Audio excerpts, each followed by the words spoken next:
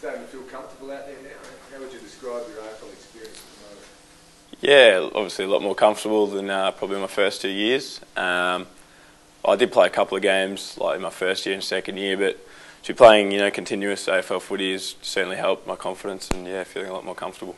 So Sandy being out and Griffin, it's sort of really helped you in terms of it's given you the opportunity to play and you've gained confidence from it? Yeah, obviously those two boys have been struggling to get on the park the last few weeks especially. So it's kind of put me in the first ruck role, and that's probably what I've played mostly in my junior career, and probably one of my more comfortable roles. And yeah, I've taken a lot of confidence out of playing there. Did you surprise yourself on the weekend even?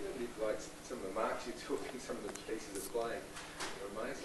Yeah, obviously, we practice not some of those set plays like that, but it was a pleasant surprise, yeah.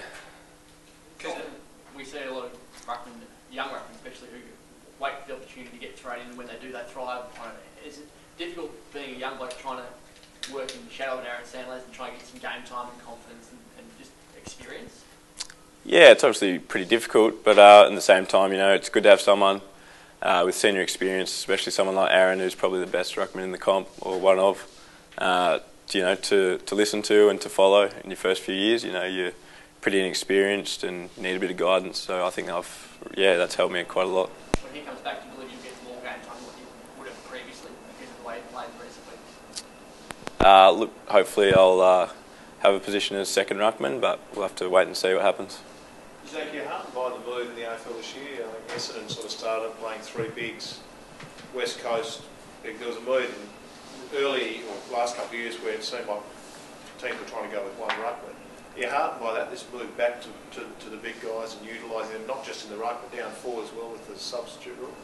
Yeah, obviously when the sub rule came in, there's a lot of talk about, only playing one ruckman and pinch hitter, but I think a lot of teams have seen the benefit of playing two full ruckmen, sitting one forward, and obviously it's good for me. I remember going to watch a Waffle game earlier in the year. You were playing for East Perth. I think you spent most of the game centre-half forward, between centre-half forward and full forward. Yep. And did ruck much. I think, as you said, that's where you played.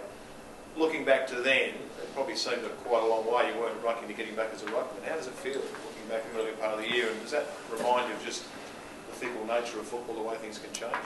Yeah, obviously it's it depends who's in your team and where your team's at. But earlier in the year, I was playing a lot of footy forward, and then there was talk, obviously, of me moving Waffle clubs. But I'm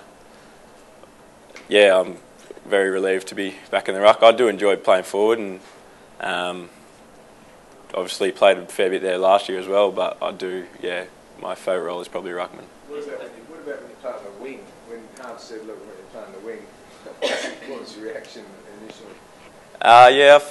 Harv's kind of wetted me up in the pre-season that he might chuck me on a wing and see how I go. And we did a bit of training with Mickey Barlow and just about running patterns in games and that. So I think it's probably helped me more when I ruck, being able to run and use my running ability a bit more. Have you always had this enormous tank? I mean, for a big bloke, it's almost phenomenal. Where did it come from? I've always been a pretty good runner. Yeah, I probably started back when I was a young fella doing little athletics. I was always a long distance runner, 800, 1500, and it's kind of just kept going from there. The ruck roles changed dramatically over the last couple of years, I guess, with the influence of Nat Nui and co.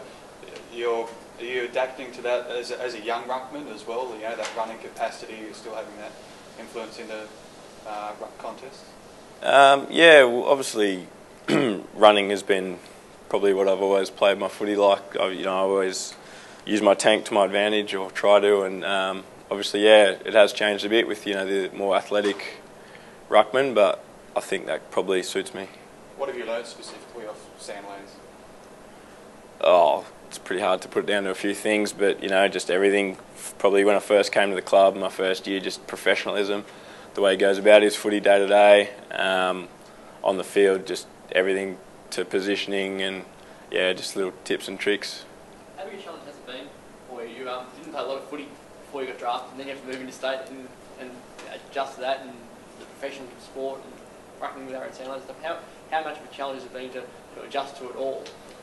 Yeah, obviously, yeah, it's a big change. Obviously, coming across here for my first year was a bit of a shock, but at the same time, I've really enjoyed my time here, and look, at times it has been challenging, but you know, the coaches and that, and all the young players are always there to help you, and yeah, they've made it a lot easier. We've seen a lot of players from different sports enjoying success in the AFL. You're obviously from basketball background. Has that helped you?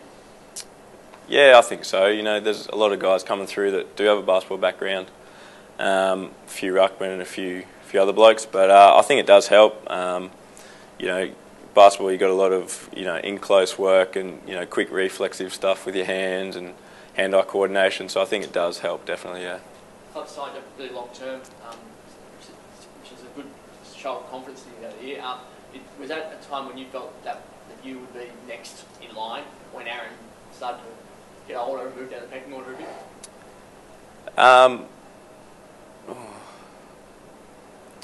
Look, yeah, I would have liked to have thought I was probably close to the mark, but in saying that, I still had a lot of work to do. And so I was, yeah, pretty relieved that the club, gave me that security and showed that faith in me so early.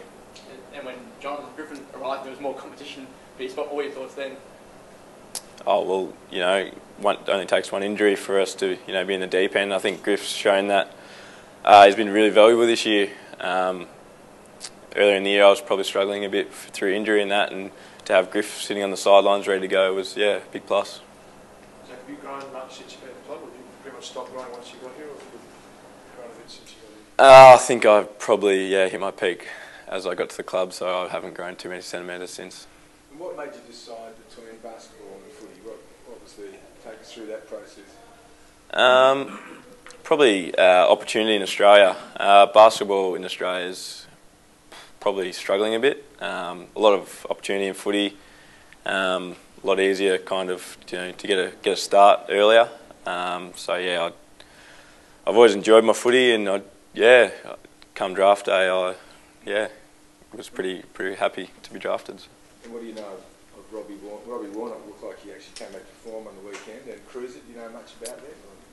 Oh, I've played against Cruiser, yeah, and obviously seen Robbie this year. He's in pretty good form, so yeah, it'll be another challenge. The debate about whether the Rising Star should include players who are not first-year players has been going all year because of Luke Shuey and Dyson Heppel. How do you feel about it being nominated now as a more experienced, more older player? Yeah, well, I think the criteria is pretty spot on. Blokes that have played under 10 games are still pretty raw, pretty new to the game or young in experience. So I've got no problems with it. Big blokes, like some say big blokes take longer. Exactly, yeah. Obviously, ruckman and key positions probably take a bit longer than some of the ready-built midfielders that come into the game at 18. So, yeah.